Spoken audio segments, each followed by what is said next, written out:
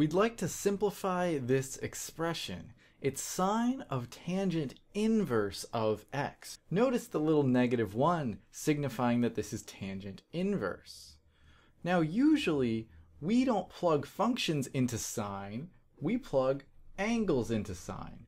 So I'm just going to call theta tan inverse of x. That's our angle in this case.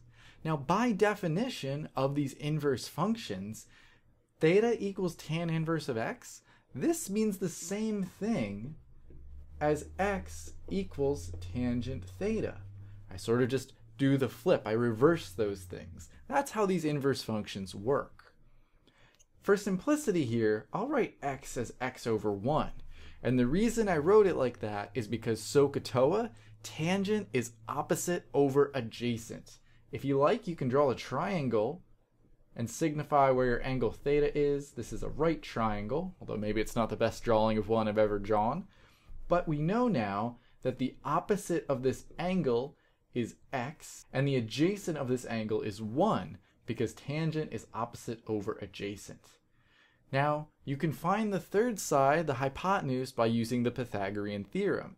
This side squared plus this side squared has to be, if I call it c, this side squared. Or in other words, c, our hypotenuse, must be the square root of x squared plus 1 squared. 1 squared is 1. I'll just write it as 1. And so thank you very much, Pythagorean theorem. We now know what the hypotenuse of this triangle is. And that's all well and good, but what was our question?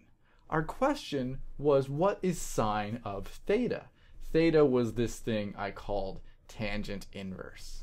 So we now have that sine theta is the same sine theta as right here. I can just read off the sine of this triangle. Remember, in SOHCAHTOA, sine is opposite over hypotenuse, so the opposite is x, and the hypotenuse we found is the square root of x squared plus 1. That is the expression. That's the simplified version of what we wanted to find. I hope you got something out of this video, and I hope you're having a great day.